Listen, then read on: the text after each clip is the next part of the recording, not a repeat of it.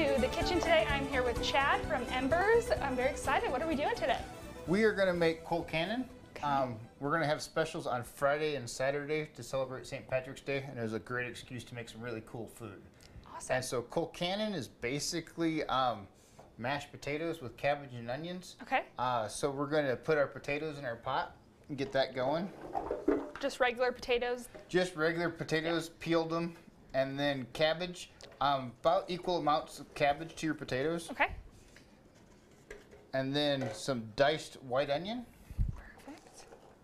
And then anytime I make mashed potatoes, I always use a little bit of chicken base. I think the flavor is great and it just kind of adds to it. Yeah, that's a cool idea. And then a little bit of salt and pepper. Perfect. And then you're gonna add water to it and then boil your potatoes down until they're soft. Okay. And then after that, you're gonna strain off all of your liquid. And then you'll add in your butter. Of course, everybody loves butter. Obviously.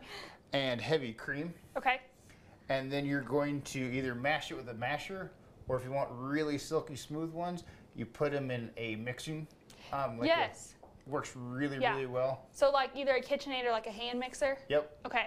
Done it both ways and both work really well. KitchenAid's less work, so that's usually the way I do it. Right, for sure.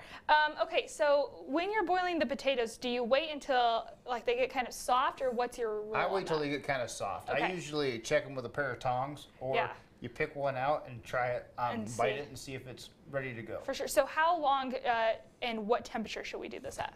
You're going to do it probably about medium-high on your stove and about 30 minutes till your potatoes are soft. And I always make sure you have enough water to cover your potatoes, your cabbage, and your onions. Right. Because you're going to pour it off anyway, so it doesn't really matter how much you put in there. Okay, very cool. All right, so should we take a break and then pull out the finished one when we come back? Sounds perfect. Okay, well, y'all stay tuned to see the finished product.